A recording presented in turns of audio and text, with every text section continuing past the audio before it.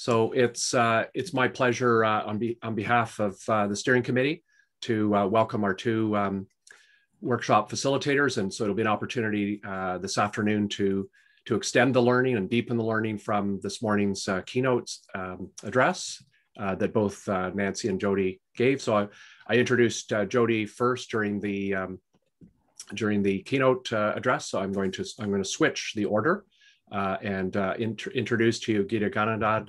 Nancy Rowe is a Mississauga Ojibwe of the Anishinaabeg Nation located on the New Credit First Nation, Ontario. Nancy holds an Honours BA in Indigenous Studies and Political Science. She's an educator, consultant, and a traditional practitioner of the Anishinaabeg lifeways, views, and customary practices, and currently is completing a master's degree of environmental resource studies at the University of Waterloo.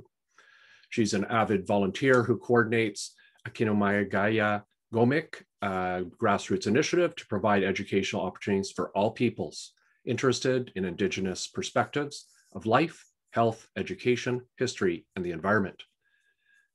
It's also my pleasure to introduce Jodie Williams, who currently works as the Indigenous Education Lead for the Dufferin-Peel Catholic District School Board, as the co-chair for the First Nations, Métis and Inuit Education Association of Ontario. Jodie is experienced in providing workshops and developing resources to support Indigenous education in schools. She's also the lead of a provincial community of practice for Indigenous knowledge and mathematics, which involves a collaboration with NASA, Maori educators from New Zealand, and the Navajo Nation in the United States. So it's my pleasure again to say Ani Bojo and Jimmy Gwetch for accepting another opportunity to work with us today and deepen our learning. So with that, again, the screen and mics are yours. Welcome.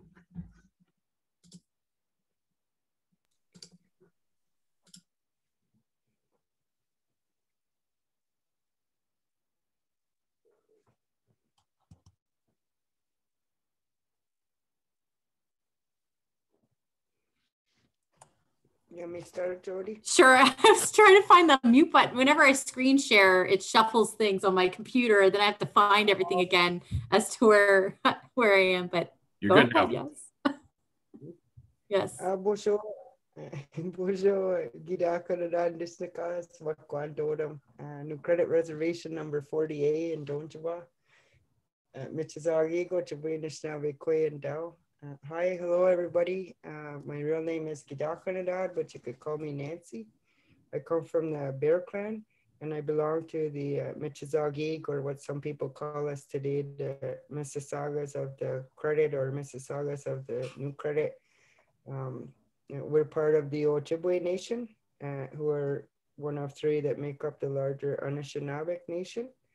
Our ancestral lands, our traditional territory, or whatever they're calling it today, we've held the bottom of Lake Ontario and Lake Erie since, in our records, since at least the last ice age.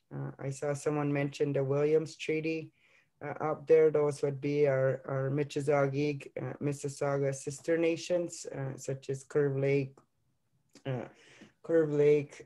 Scugog, Alderville, and that. So just so you can position who I am, I'm excited to be here and look forward to sharing whatever I can share with you in this workshop.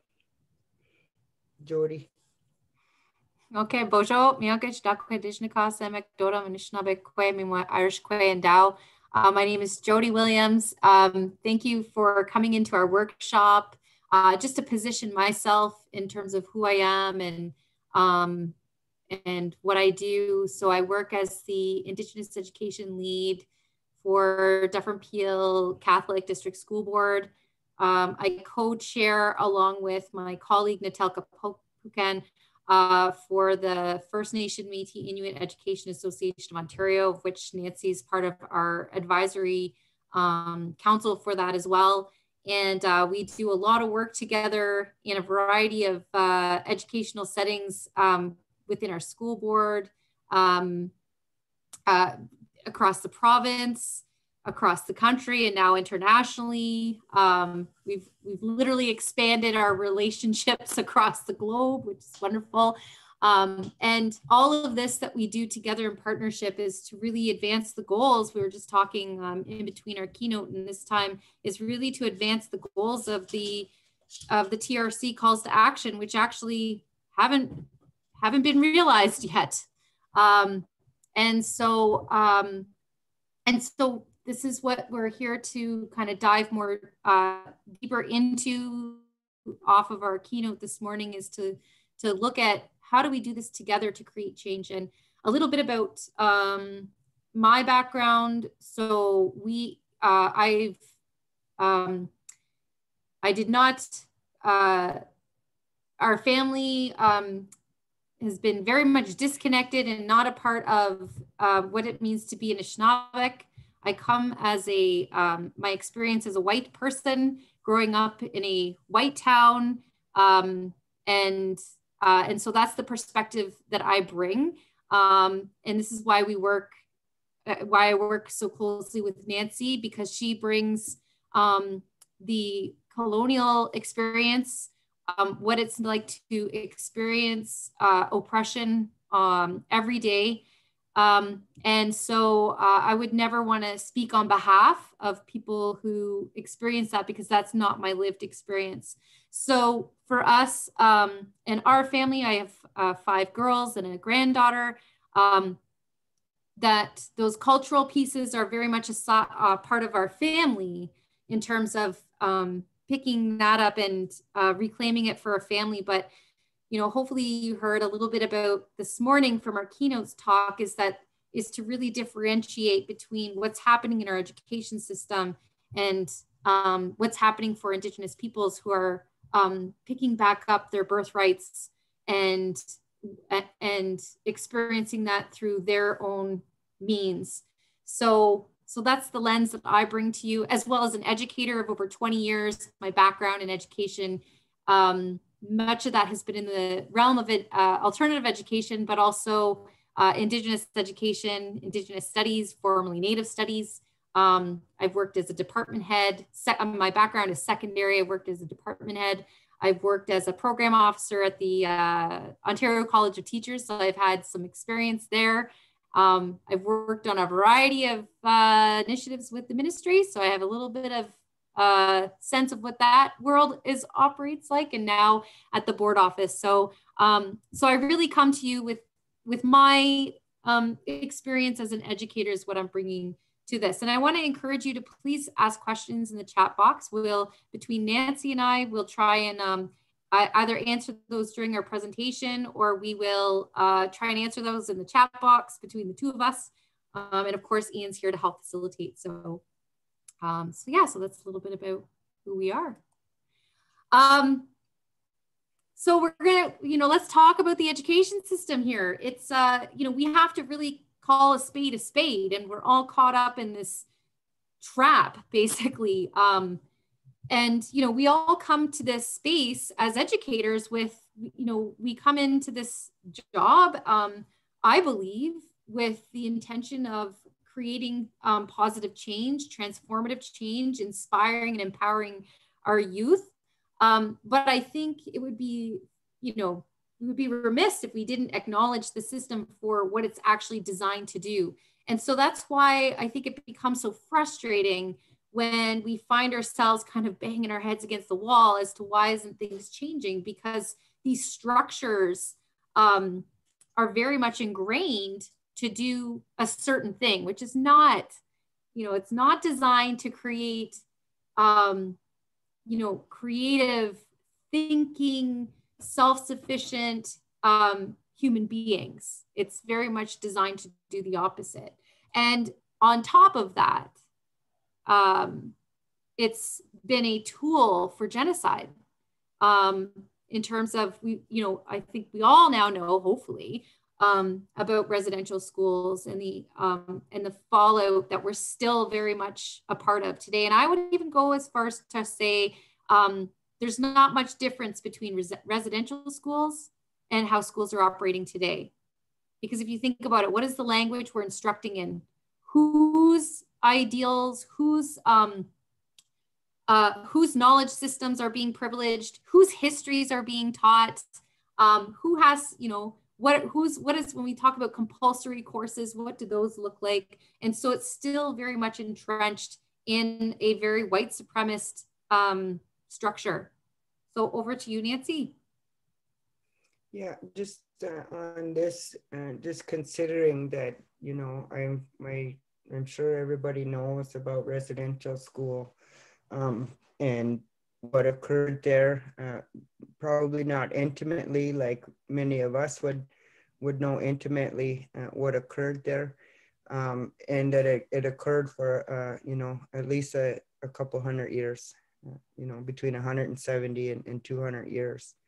And you know, we think about, you know, sometimes intent and impacts, but these institutions were created specifically to you know, at worst to cause genocide, since 1 in 2 children survived them, and at the very least to assimilate the Indian into the Western ways. And I want to be clear about the intent of residential schools and its role, very significant role in colonialism. They were used as an attempt to achieve the eradication of Indigenous, not just our way of thinking, but also our existence. And so, you know, when I see this slide, and I think about things, that's not to criticize the education system as it exists now. It's not to blame. What it is to say we need to look back at this truth. We also need to look at what's going on in the present. So my grandchildren are about to enter this system. And I'll tell you, as a colonized person, I'm very afraid. I'm involved with this system. I work very hard to help and support and enlighten and educate in this system. But inside of me is a lot of fear. How do I protect my grandchildren from the things that they're going to go through, that their mothers went through, and that I went through, and that, you know, the generations before us. So even though it looks different, we have to recognize what we are dealing with. We're dealing with generations of trauma, and not to paint Indigenous peoples as victims or less than or anything. This is not what this is about. What this is about is recognizing where the harms are being caused and how we can prevent those harms. And, you know, myself, what I go to is I go to our Anishinaabe Kindaswin, how we understand our world, how we deal with problems, how do we deal with conflict resolution, how do we educate people, how do we enlighten people.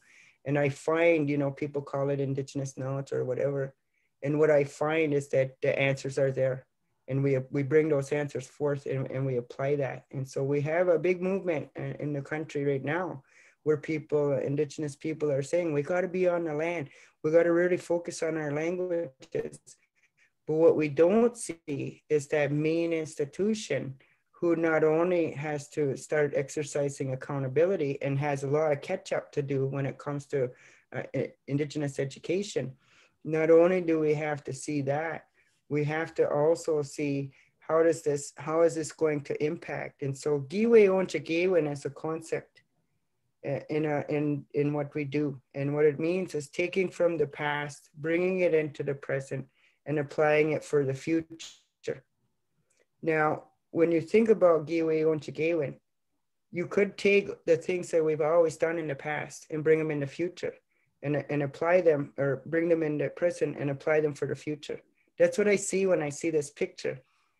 You know, that's what I see. We're taking the same things and we're bringing them to the now. We're not questioning, we're not addressing the harm, we're not addressing the history, we're not addressing any of that.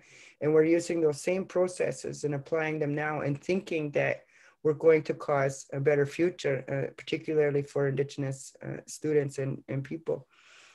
When I think about it in my Anishinaabe world, when I think about it, it's listening to those grandmothers and their education and how they understood our original authentic ways of knowing, doing, and being, and bringing that in and bringing that into the present. but we have so many dynamics. We have to be so careful. How do we do that? Because as soon as we do something like that, it gets, you know, there's romanticism, there's appropriation, extractive, all kinds of things happen. And it's not to fault, it's not to blame. What it's saying is that, okay, we have to back up and we have to look at ourselves and we have to say, what is it that we are doing? If we're going to do that, we have to build a relationship with Indigenous people. So Indigenous people can tell us, like myself, if I feel my grandchild is going to be harmed, I'm going to want to prevent that. It's not to blame anybody. It's not to call them out. It's not to say they did something wrong. It's saying, I'm standing here because my grandchild's life is important to me. And I'm explaining this to you so that we can stop doing what we've been doing. And how can we do that together now, going forward in the future? It's a big vision for education, but it's happening. Especially on the ground level, grassroots level, teachers and those levels. We needed to come out of the ministry and things like that. It's happening, but we have to always be thinking about in this, you know, when we're educating, you know, what are my beliefs? What are my values? You know, is somebody alerting me to the fact that my beliefs might actually, and my values and the actions that I'm taking might actually be causing harm? And am I open enough? Do I have enough humility to listen when somebody says I'm causing harm? And we'll change the way that we do things going forward. So I think to sum all that up is to say that let's not fool ourselves in thinking that Indigenous people are entering this institution in a way that we're trusting of each other. There's a long, deep, brutal history around colonialism and education's role in it. And we have to recognize that we are starting in positions of distrustful positions. So when we reach out to Indigenous people, we may not always get, you know, the reaction that we think we're going to get. And so when we think about relationships and changing things in education, and we do call Giidaakunadaad working together, we have to be cognizant of that, that we are not starting in a healthy relationship.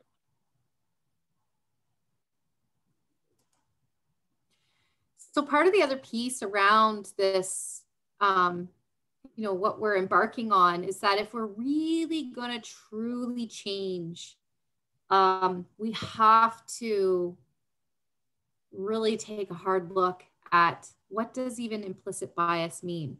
And I always like, you know, when we talk about unconscious bias, well, it's pretty hard to deal with because it's unconscious. You're not aware of the bias that you may have.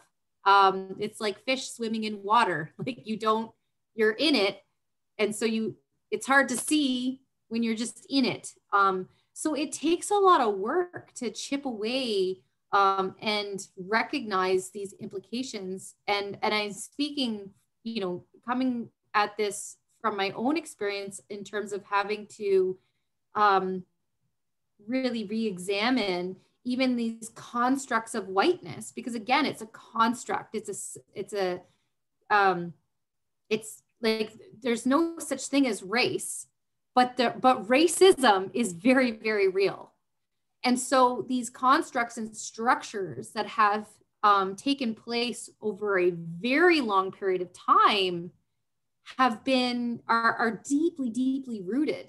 And so if you, as myself, as a beneficiary of this, simply because of my skin color, it's very easy for me to say some things don't exist. So I'll give a little example. I can easily say racial profiling doesn't exist in stores because it's not my lived experience. I don't get followed.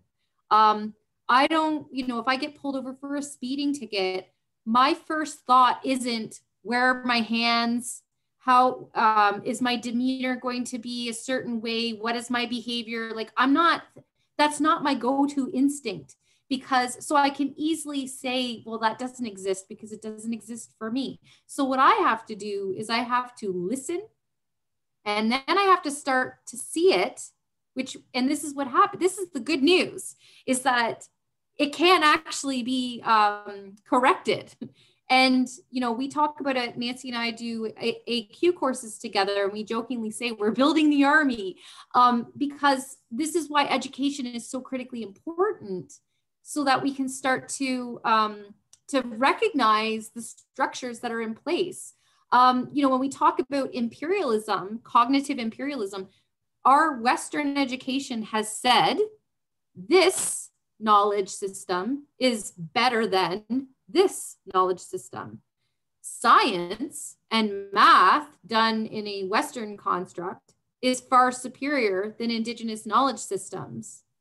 And so that's very dangerous. And then we perpetuate this over and over and over again with either a complete erasure of Indigenous knowledge systems, or when we do bring them in, I think we really hammered this home in our keynote, is that they tend to be very minimalistic, tokenistic, the pan-Indianismistic, that's a new word I just made up. And right. And so we have to really think deeply about this and how to move away from this.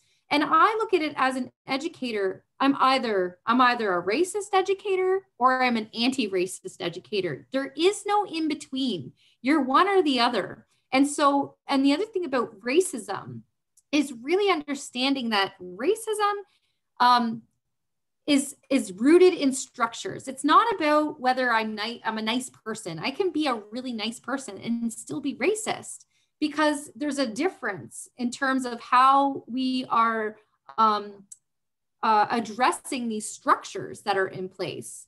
Did you want to add to any of this, Nancy? I guess I like what you just said there, this last point, because when I look at this and consider around racism, you know, and I'm always on about, okay, what's the law? What does the law say? I'm a Bear Clan, that's what I'm supposed to do. And when I think about this, and I think about the system that my grandchildren have to walk through, it doesn't matter to me if that person is racist. It doesn't matter to me if they, you know, if that's how they are. What matters to me is that my grandchildren will be treated in professional environments from a professional capacity. So I'm not concerned with running around and trying to expose racists. What I'm concerned with is ethics, values, conduct, you know, treatment, equal treatment. You know, those are the kind of thing. And it's just a little bit, and I like that when we talk like this, because sometimes my views are a little bit different. And I don't have time to go and chase, you know, people who are racist around. They exist. That's not my problem.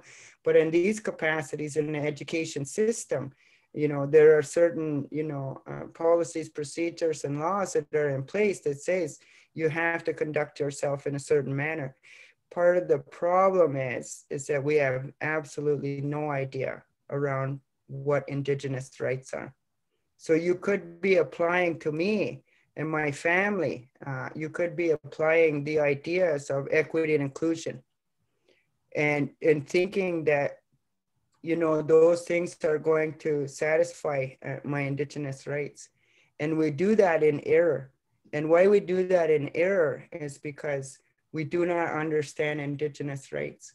And so when I come and I say, you know, that is too close to my spiritual institution, I don't believe it belongs in this building. That is not really equated with me exercising my jurisdiction, control, and protection of my grandchildren over these displays. And so, you know, it's to see things like that and to bring it back to, there are actual laws and things that govern these things. And maybe we need to be more alert about those Indigenous rights and how it is causing harm. And so that's what a lot, like almost, you know, all of my work is around educating people around Indigenous rights and what the impacts of colonialism actually look like, and how we actually perpetuate colonialism. So you can go to the next slide, Jodie. How we actually perpetuate colonialism, knowingly or unknowingly. You know, don't get upset because, you know, we're mentioning these things. These things occur. We see it every day. Jodie, speaking to, you know, the experience of the racism. I see it every day in every way. I can read an email, I see it in there. You know, I don't have time to unpack what's the intents or things like that.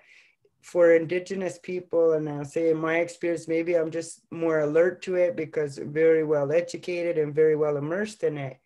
But this happens on daily basis, not just once a day. I can't go out the house. I went out the house for appointment yesterday. I probably experienced about maybe 6 or 7 in one conversation with one lady. I experienced maybe 6 or 7 questionable actions, comments, and things like that. But did I have time to educate her? Is she worth educating? Like, will I change something? I don't know. But so that you know, Indigenous people, we're experiencing it all the time. We don't always have the space to call it out and the time to educate. And so, you know, we have to think about these things. Sorry, I was going to go into the slide, but yeah, there we are. Sorry, I'm following along with you. So some of the things that we recognize that are rampant in the system, I'm going to say that not for a fact, but for truth, is that these are some of the issues that are rampant in education. And these are some of the issues that I feel are most pressing, particularly around human and Indigenous rights infringement. And I say that that's pressing because those are those deep harms. Those are those deep harms that cause your daughters to come home and cry because, you know, the teacher didn't hear her when she said, "Stop calling me Pocahontas," or I'm not an Indian princess," or those are the deep, you know, those deep harms. And I think by doing things like this, educating around what does that harm look like? What does it feel like? What is it from an Indigenous perspective? Academics, we can talk all day, and I could do a whole PhD presentation on, you know, the word reconciliation or the word harm. But how does that play out in real life? So that what I'm talking about is head and heart. So we can't do these things from the head. We have to do it also from the heart. And we have to understand that real life humans are on the end of these things that we're doing. And we may be, you know, inadvertently perpetuating that colonialism without knowing, but we should, no. I'm going to stop there because I'm going to get on a roll and maybe don't have time for that. So I think when, okay, sorry, go ahead. So if we're talking about, no, go ahead. yeah, so if we're talking about, okay, so we're now identifying these systemic issues that are still very prevalent. So let's, and you know, we spoke about this morning about the importance of relationships that require time to build trust, and that these relationships can't just be one way. Like, it's not just, what can I get out of this? Well, I need something, what do I do? Or what can I get? It's the reciprocity that's involved so that it's mutually beneficial on both sides. And I'm just looking at the time, of course, we're always running out of time. So I'm going to go quickly over these next 2 slides, if that's okay. Because we, just to start to bring in some examples of why what Nancy was saying about that consultation and working with the elders, working with the community is so critically important. And so as we've mentioned, we have our subject association. And one of the things that really makes us unique is that we are guided by this Elders Advisory Council. And we mentioned this in our keynote this morning.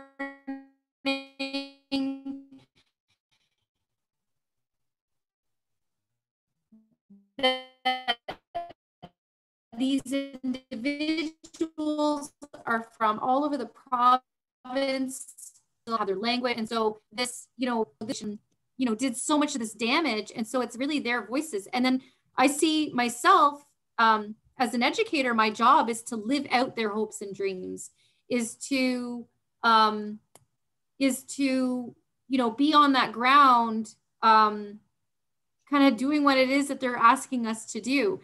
And also to realize, like, no, I'm not going to be perfect in this. And also I'm going to have to, you know, swallow some humble pie and listen when I, you know, maybe do something, you know, make a mistake. I mean, my mistakes today are nowhere near what they used to be. Like, I needed a lot of correcting because you don't know what you don't know.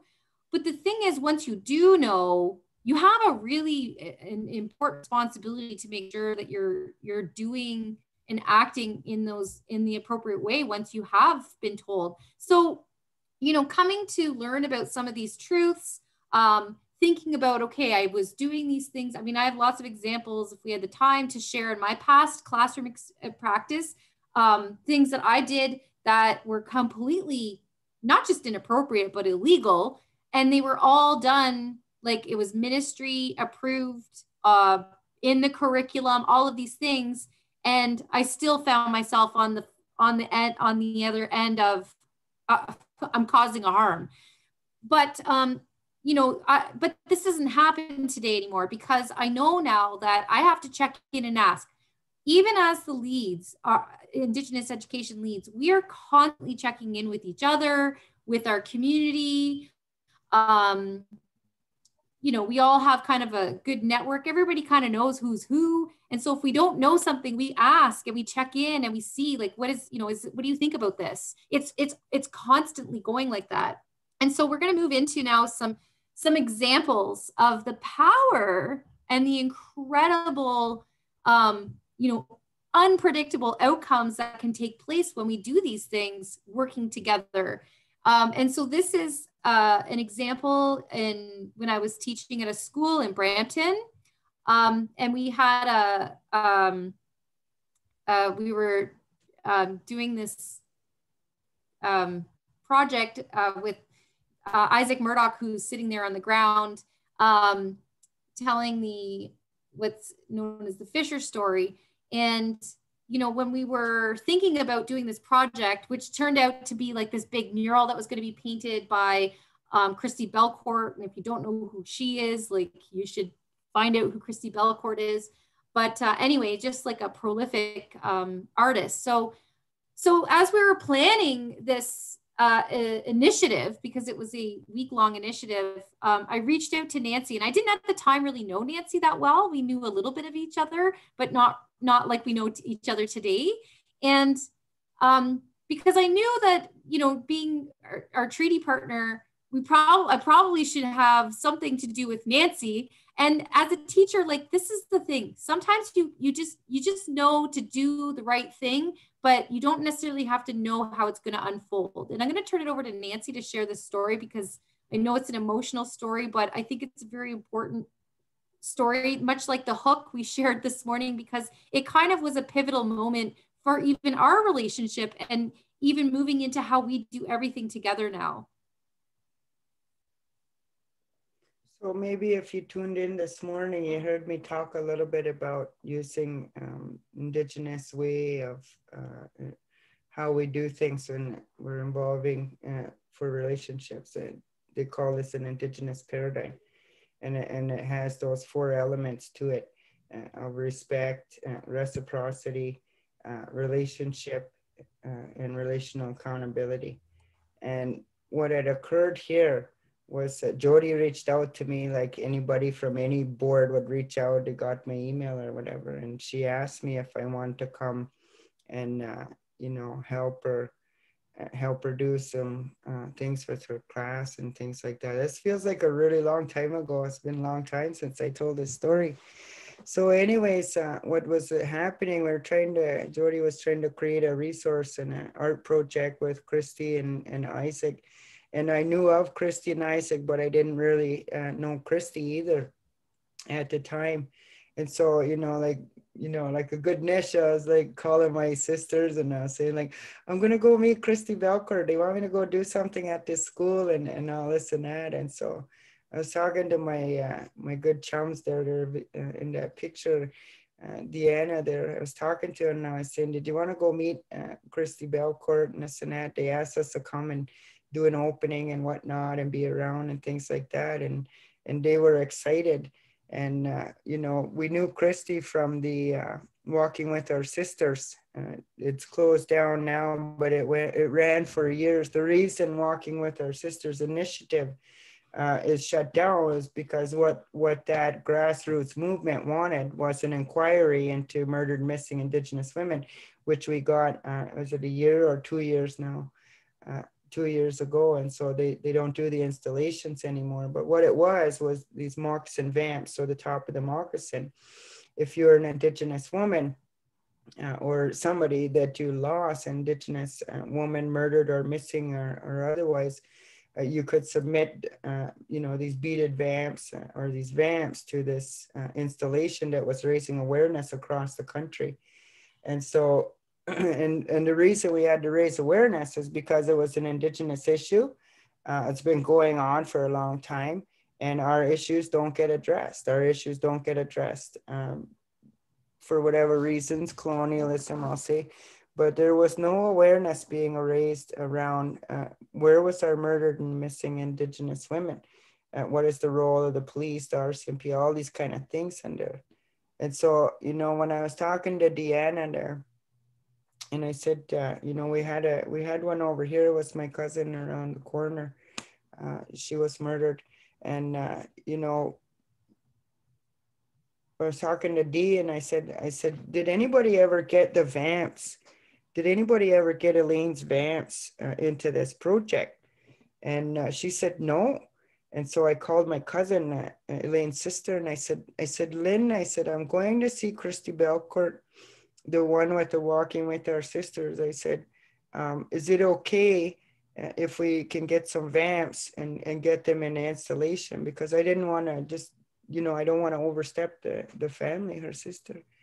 And she said, yeah. And so Dee, that night, or going like the next day or two, Dee beaded those vamps.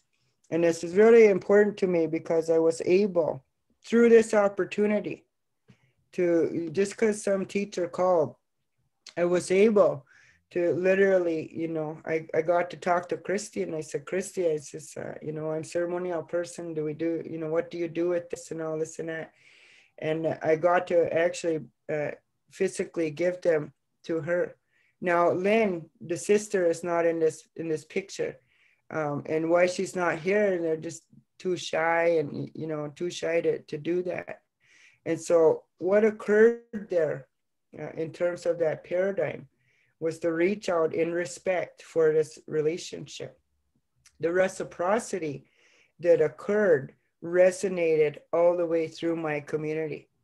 And I mean, we don't want to take any kind of ego out of, you know, murdered and missing Indigenous women. What I want you to take out of that is the healing that occurred in my community and literally in my family for my cousins and my, you know, literally occurred because we started a relationship. And so what I want to say about that is that you do not know the scale of your actions. Jodie didn't know. She didn't know that all this was going on. What she knew was I should call the treaty partner, and that's what she did. She called me, and she knew that little bit. So understanding who is my treaty partner is very important when we're engaging in this work. Who is the treaty partner? Who are the people that have been literally dispossessed and displaced of the territory that you're working and living in? Because they're probably located on some reserve not far from you. And I'll tell you the importance of that is they still hold jurisdiction in those territories. But beyond that, engaging your treaty partner, we can actually have some real reconciliation in communities for those people. And that is what occurred. That's why this is so profound, is that is what occurred. And it wasn't mandated by the government. We weren't waiting for some funding proposal.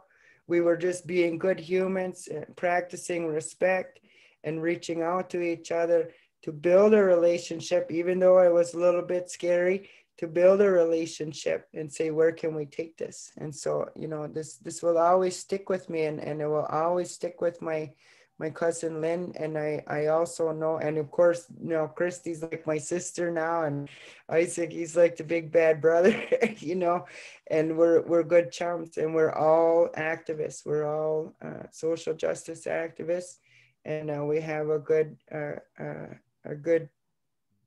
don't know how to say that. We have a good support system. Yeah. And that was because Jodie knew enough to reach out to Tree Partner. Yeah.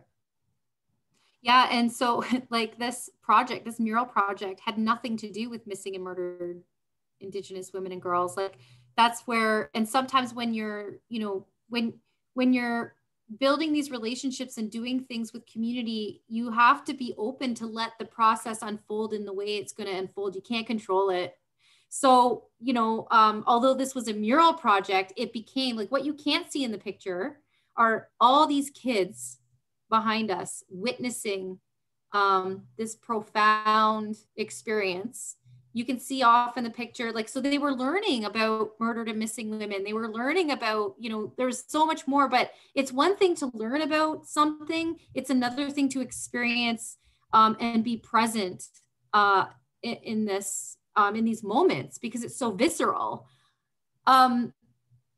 So this is kind of, and I'm going to skip the slide, next slide, come back to it, because so one of the things that we learned in doing this, so we went on and had this whole big, you know, mural, beautiful experience. And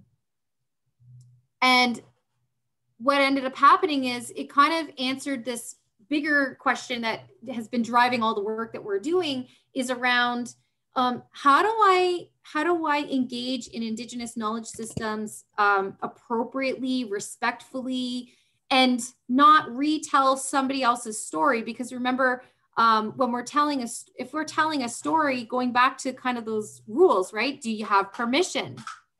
Where did the story come from? If you're getting, like, don't caution, be very careful with the internet. Every real story, and when I should also preface, when I say story, it's not myths, legends, and lores. A story is a knowledge transmission, a vehicle of transmitting knowledge. It contains geographical information, scientific information, all kinds of important modes of information that's important. And so how do we do this if we can't necessarily have access to a human being? And number one, you always try and privilege humans, like actual people. But, you know, that maybe not necessarily like something realistic every single day or all the time. And so what we ended up doing is we built on, it was such a profound experience. We actually, and again, in consultation with Christy and Isaac and all the people and Nancy, we developed this huge resource. And Ian, I'll just ask you to plop that website link in the chat box, lessonsfromearthandbeyond.ca. And so we videotaped Isaac, and we've recently revisited it. It's now an animation, because this particular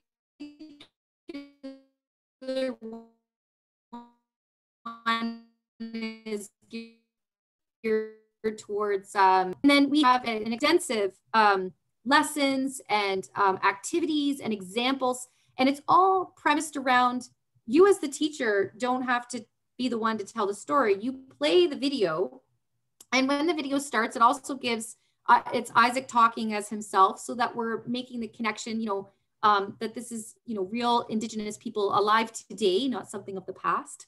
And that the knowledge, and there's all kinds of little informative videos like about the topics that Isaac shares as well. And then you as the teacher, you make those connections. You don't have to be the expert of Indigenous knowledge, but what you can do is look for all the natural connections that feed into different curricular areas.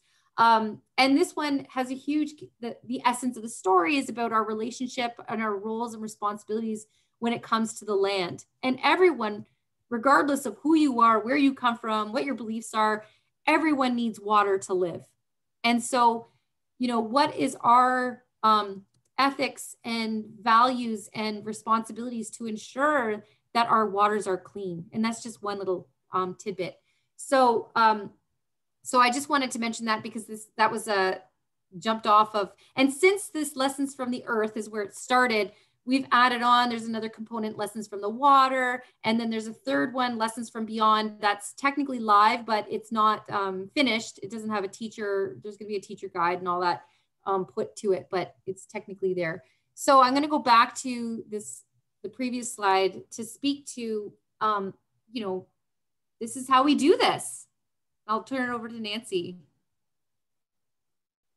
Yeah, so when we think about that paradigm and we talk about relational accountability, this is where we get into some things about, you know, as somebody asked a question about extractivism.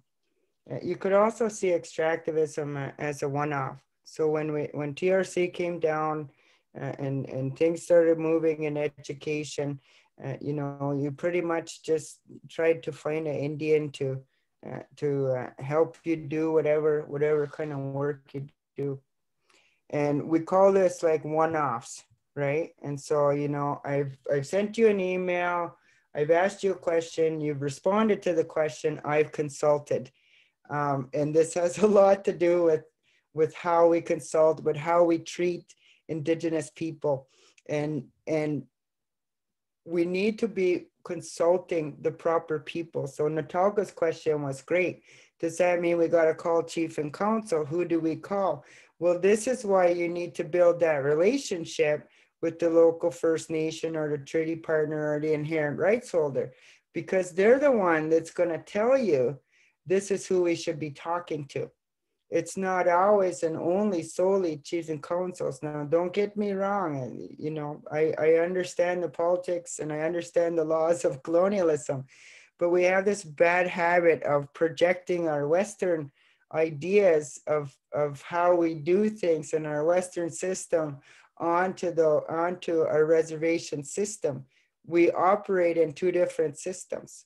We operate in communities. So if there is something, and in honesty, if there is something that is beyond my capacity to deal with in education, I will, as an ambassador for a First Nation, I will direct that to the proper department that it needs to go to, because our departments are already taxed out. So the education here is very, very different than the education in the provincial system. And so we get our education department overloaded with calls and requests and things like that. And we do not have the capacity to do it, to deal with those things all the time, even though for our reserve. So each one is individual. So don't take this idea of like, that you could blanket the same idea right across. The first point is to engage your local First Nation. If your board lead has a good relationship, they'll know exactly who to call and who to get in touch with. And Jodie knows, well, we call Nancy for that. You know what I mean? That's what the lead's role is supposed to be in education, is to build those community connections and build this sort of, it sounds terrible, but this pool of people that we can use in our board system. And so on the point of reconciliation, or sorry, too many R's going on today, on the point of relational accountability, Jodie came back. Jodie keeps coming back. And Jodie knows a lot. Just listening to her present, I'm like, oh my gosh, she has learned so much. Now she becomes, you know, release responsibility. She puts me out of work, so I don't have to work too much here. And I'm so grateful for that. And we have this relationship. So in Anishinaabe way, when we know each other, we consider each other's family. And we'll conduct ourselves in a different way. I'm not going to hurt or harm her because she has children and grandchildren. And I think this is the way that we have to look at those relationships. It's not relationships to satisfy the TRC.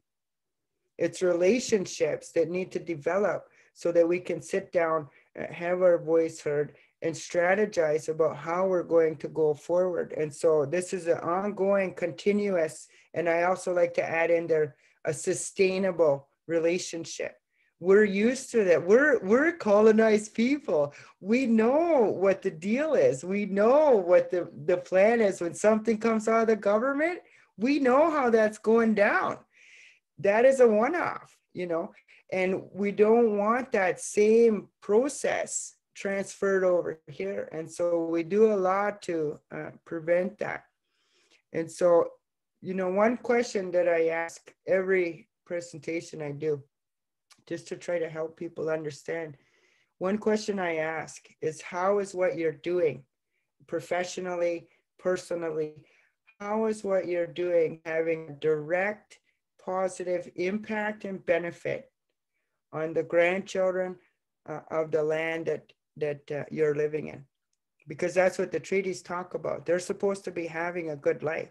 So our grandchildren here at New Credit, they're supposed to be having a good life. That's what their grandmothers agreed to when they sent the chiefs to go agree to those treaties.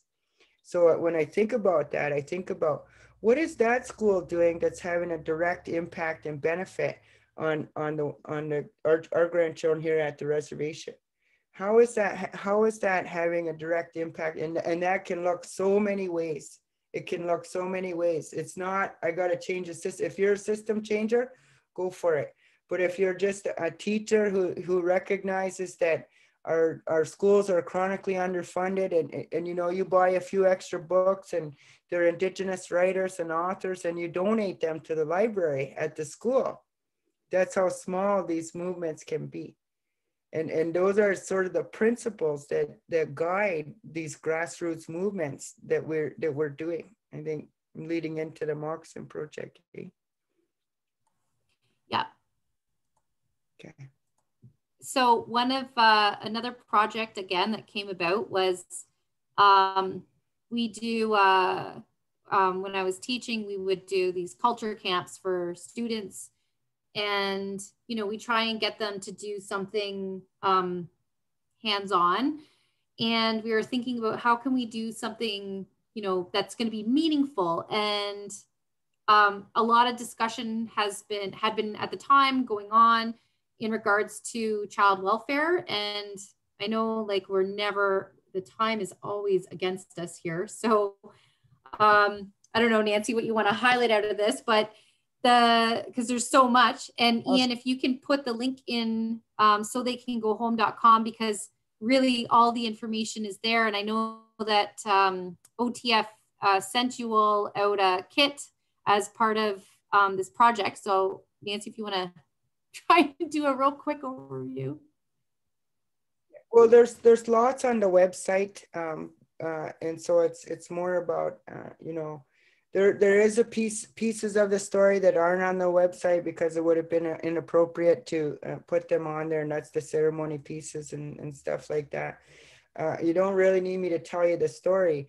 What I need to tell you is almost those principles I was just talking about, is that, you know, you start something, and my thing is like, what are the current issues? What can we get around? You know, and I don't want to do crafts. You know, we're not going to craft our way out of colonialism. What we need to do is we need to look at the issues. And so we were looking at child welfare was just starting to get exposed at that time. Now we're still dealing with it. Canada's still guilty, and Canada's still fighting, you know, for these Indigenous babies, this over apprehension. You can find out that stuff on the website. But in terms of creating a grassroots movement, this started with a grade 12 class, an awareness session, an information session. And it started with, you know, Jodie reaching out. But what issue do I want to go after? Well, my gosh, we got to do something about babies, but never actually having a plan. It's just being, you know, reflexive and iterative. It's just going in that way. And so, you know, Isaac and I went and presented to this grade 12 class. We got Cora on the phone, and this thing started to form up. And then, you know, different ones came on and they offered help. And this thing, you know, from there, you know, I don't know how many years ago, 2-3 years ago, but using this paradigm and using some of those principles, we grew this project, especially in around reciprocity. We grew this project and we did not intentionally grow it. It became a thing of its own.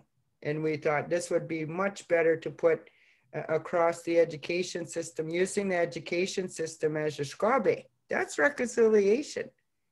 In saying that, you know, Jodie put her mind on there and saying, well, we could do this with that for education.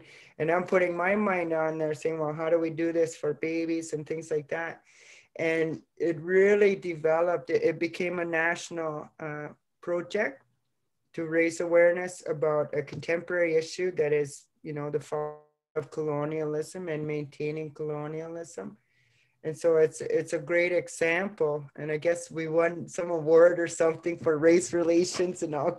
We did it with Ontario Human Rights Commission. It turned that organization, their lights on about Indigenous issues and Indigenous rights. And so, you know, don't think that reconciliation has to be something that's huge. Think down here and say, you know, I want to help babies. I want to help Indigenous babies. That's where the thinking started. And I see injustice happening over there. Now I'm going to call my friends and we're going to get together and try to create something. And so it's a great example of a reconciliation project where education and a grassroots gets together with the intents to merely create awareness. So yeah, and, I don't know what else to say about. Yeah, about and just to make sure everybody is aware, because most people now have heard about residential schools, but what most people don't know is that today in 2021, there's a much worse epidemic happening with respect to child welfare.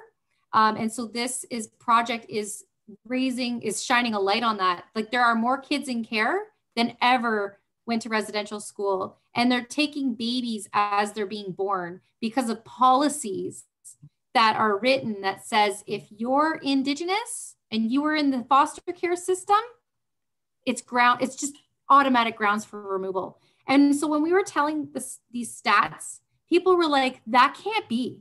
Like, that can't be possible. And we're like, it is. And it's happening as we speak. And then people are like, no. And then we're like, yes. And why is it that Canadians and the public don't know? Is because these issues never make it to mainstream media or to the general public. So because it's like that example I gave, like I can say that racial profiling doesn't exist because it's not my lived experience. Well, if Canadians' lived experience is the mainstream media, it's very easy for Canadians to think this can't be possible because I've never heard of it. But just because you haven't heard of it doesn't mean it's not happening. And so that's why when we do these informative education projects, it's having impacts. And something Nancy didn't mention is that, so although the heavy duty genocide is happening in Manitoba, this project actually, there's pictures I think it's on the website, where there was legislative change. Like this actually had an impact there. And again, this started not with that intention, like the other project. We never thought, okay, how are we going to change Canadian laws on making moccasins? No, that's not it at all. So anyway, so I just wanted to mention that. And also we're in the Reader's Digest. Like we will be forever in doctor's offices with the Reader's Digest moment. But so yeah, so you all have I want to mention before we do this. One thing I want to mention before we leave it is that, of course, this is beyond us. And the site was created so you could teach it from the website. And that, because we don't have time to, once in a while I'll go in and I'll do a guest speak or something like that. But it was not about, we created it, and that's thanks to Jodie's help and knowing resources and stuff like that, so that this is already packaged up for you to deliver in your classroom. Yeah, I just want to make sure that they know they could spill it. Yeah. Yeah. So, so I'm going to skip, sorry, Nancy, I'm going to skip around to try and pull out some important pieces because I don't think we can get to all of this information. We'll go back if we can, but I wanted to move to this piece here, and I'm going to put in the chat box where you can access this document. So this, because it kind of is, it's tied back to that slide, which was speaking about the paradigm, right? And so we put this out on the guidance of our elders advisory council as well.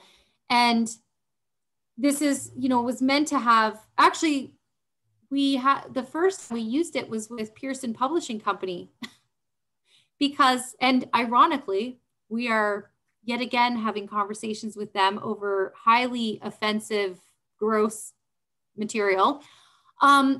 But really getting people to think differently in terms of the engagement process and who you're consulting and what it is that you're doing. And that also it's very localized as well in terms of what's happening, because again, you know, we're speaking to our experiences being Southern Ontario centric, but what's happening up north is very different, you know, or other parts of the province. But, you know, but at the end, but, you know, from the basics, right, is you're going to get, if you're engaging with a fluent language speaker that is very connected to their roots, their community, their customary practices, you're going to get a very different experience than connecting with somebody who may be Indigenous, but, you know, has never been to their community, isn't really connected with the community, might be just learning themselves. And so, you know, you have to be careful as to who are you consulting with, and that you're not just consulting with one person. Like Nancy is not going to be advising our board on matters pertaining to Inuit education, for example, right? Like you can't just go to just one person who's the end all and be all of all things Indigenous. There's, you know, there's many nations as well. You know, so we put these guidelines together, you know, as you can see here, things we've touched on, like reciprocity. What are, you know, is there, who's benefiting? And talking about those permissions, again, when you're looking at knowledge systems, it's not just, we talked about extraction, like, do you have, you know, it's very different to be humble, to be privileged to sit and listen, but it doesn't necessarily mean you have permission to then go and regurgitate or replicate or reproduce. There's big differences in that. And I think a lot of times with our elders is that so many of them, again, they're not teachers in a classroom. And I know because I've experienced these both worlds, and I mean, Nancy's immersed in these two very, very, very different worlds. It's so different. And so without being able to translate, when elders are speaking, this is the danger that can happen with respect to appropriation, misrepresentation, misunderstanding, and then it snowballs into some of these problems that we see. So, you know, we want people to be just very mindful around accessing and utilizing people or knowledge systems as well. Anything more on that, Nancy? We only have about 5 minutes left. That, you know, we had lots of projects that we've done. And, you know, I recall the guidelines. I recall going back and forth on that, you know, the process. In the last one, I said, it's not about the product, it's about the process. And Jodie and I, you know, sitting at the kitchen table, and she's saying, what about this? And I'm saying, we still work like that today. We did it on our break. We pulled up a Google Doc and we worked back and forth together. That is a big part of the process. Anything that is being produced goes back and forth, and then we take it to the elders and say, what do you think? That takes time. That's something that the Western ideas of how to fulfill a project are completely backward. is that we do the work down here, we do it back and forth here, and co-develop these things. And then we go and we might have to change the process. And when Jodie's talking about, you know, consultation doesn't equal consent. Well, yeah, we can teach that, we can tell the elders, this is what we were thinking. And they'll, you know, they'll nod, right? But that doesn't mean they're giving consent. We have to be explicit, and we have to say, okay, now we're going to take these guidelines and we want to spill them to every teacher in the province. Are you okay with that? You see, so it's a constant, like, I don't know what to call it, like checking in, reviewing, editing, and, you know, just to, you know, all the things that are being produced, that they're in a dynamic state, meaning that at any time, and land acknowledgements should be like this, people, meaning that at any time, new information, and this is about accountability, new information comes to light, then we have a responsibility to correct that immediately. So if an elder 5 years down the road says, I want to pull back on that statement, it's done. There's no question. That's how you maintain a good, trustful, respectful, and accountable relationship. And we do that in what we do. So if the elder called tomorrow and said, Jodie, I don't like those guidelines no more. They're no good. They're not effective. It's done. They come off, they go down. And that is how part of how you maintain those relationships. The other piece is that these are not the end all be all. We developed these a couple of years ago. We've learned a lot since that, and we'll be revisiting them, you know, like in our spare time. We'll be revisiting them again. And so looking forward, so keep checking in, because our documents could be evolving or coming down. And that is part of that accountability. Yeah. So I'm just going to share the last couple minutes here, just some takeaways, because I know everybody likes takeaways. So these are things, so in our association, we did have to switch to a membership. And I will say almost all school boards have a membership. If you're not sure, you can send an email. I'll put the contact slide up. And we've also just agreed to provide free memberships for teachers and faculty programs. So again, you can send an email about that as well, because I know we're just about out of time. But we do have a page on our site that's open, which is called Student Resources. And I don't know, Ian, if you can quickly just go FNMIEAO.com, pull up the website. It's already in there. It's in the chat. Okay. Oh, wow. Okay. So yeah, so we do have this open site that has a whole library of really gorgeous, beautiful videos that, although this was actually originally put out in response to the revised curriculum, and the teacher guide is specific to grades 4 and 5. However, the videos in here could be used anywhere, K to 12, even for adults. And in fact, if you go to this under our resources site called In Our Words, and I'll put we have a YouTube that's open that has this in its entirety. But this, we highly recommend teachers going through this, and we would say you could probably use this in grades 7 and up. That really spells out the history of the land and why people were moved off the land, how treaties started as this initial agreement to live together, mutually benefiting off the lands, et cetera, providing a good life for everyone, and how that quickly changed into horrible legislation such as the Indian Act and so on. And then this is what we call the Truth and Reconciliation Classroom Resource. So there's lots of, and then there's a whole other section just on resources with all kinds of links, and they're all vetted sites. And again, like, there really is no excuse for anyone to say, I don't know what to teach, because we have like gazillions of ready to go at your fingertips no worries of appropriation resources to engage with.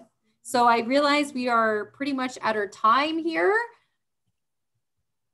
So I'll just put up our contact information, and maybe, Ian, I don't know if we have time for a couple questions or not. I think, are we at the time or? Yeah, sure. Why don't you take? I was trying to answer this one question. Okay, yes. Take a question or two. Go ahead. Yeah. I started chatting. Yeah. So there's a question in here about elder input into the curriculum. Oh. And that it tends to hang around for years, and how would we take that out? And so this is actually furthering the argument. If you heard earlier in the earlier one, you know, if you heard earlier, if we set it up right in the first place, we wouldn't have to worry about those things leading out. So I don't know if I'm going to say quote unquote elders were consulted for the curriculum. I'm going to say they were not treated very well, especially our FNMIEAO elders were treated very poorly, very disrespectfully in the development of the curriculum revisions.